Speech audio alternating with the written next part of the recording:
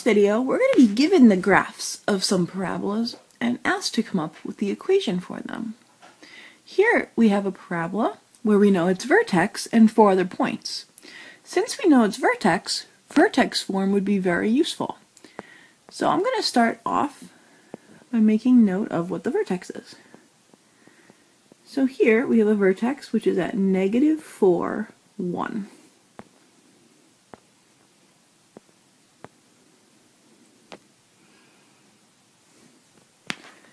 Since the vertex is known, we might as well fill that into the equation.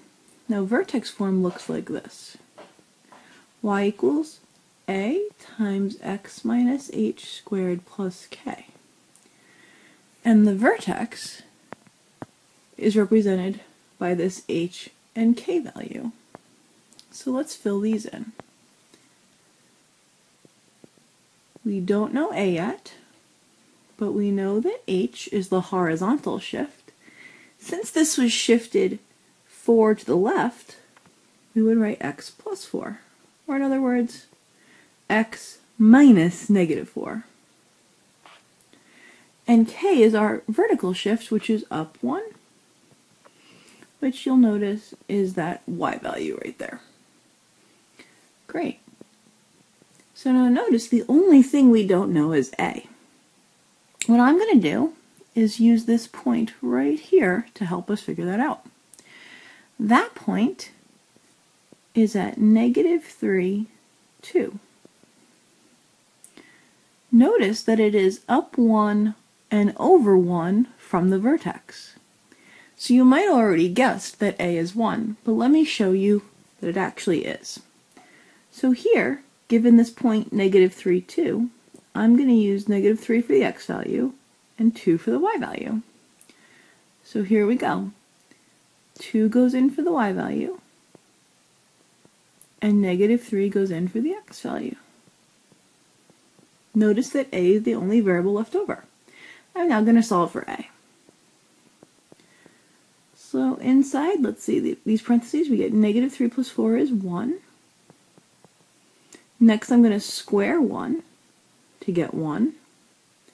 And 1 times a is just a, so I'll write it as a. Subtract 1 on both sides, and there it is. I found a to be 1. So I'm going to write the equation of this parabola as y equals 1, or I don't really have to write the 1 in this case, x plus 4 squared plus 1. Let's try another example. Notice this parabola is actually upside down. So I should make a little note here that our a value should be negative, or in other words, less than 0. Notice that the vertex is also known. The vertex of this parabola is at 1, -2. I'm going to transfer that right into our vertex form. So I know y equals some a value times x minus 1 squared, whoops,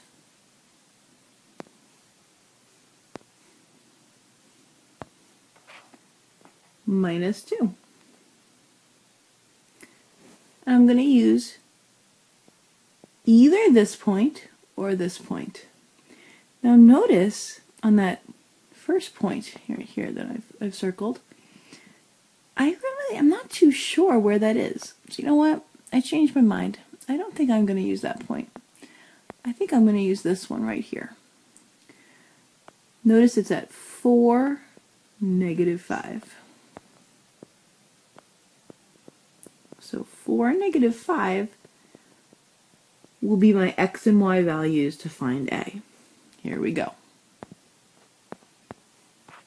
Y is -5. We're looking for a, and x is 4. Here we go, solving for a. Inside the parentheses, 4 minus 1 is 3. I'm going to square 3 to get 9. Add 2 to both sides. And now divide by 9. Now negative 3 divided by 9 is a value less than 1. I'm just going to write that as a fraction, which actually reduces to negative 1/3. So my a value is negative 1/3. Now to look back at this point, does that make sense? To get from the vertex to this point, does it look like I go down a third of a box and over one? Yeah, it looks that way. So let's just write my final answer here. Y equals negative 1/3. We knew it was going to be negative.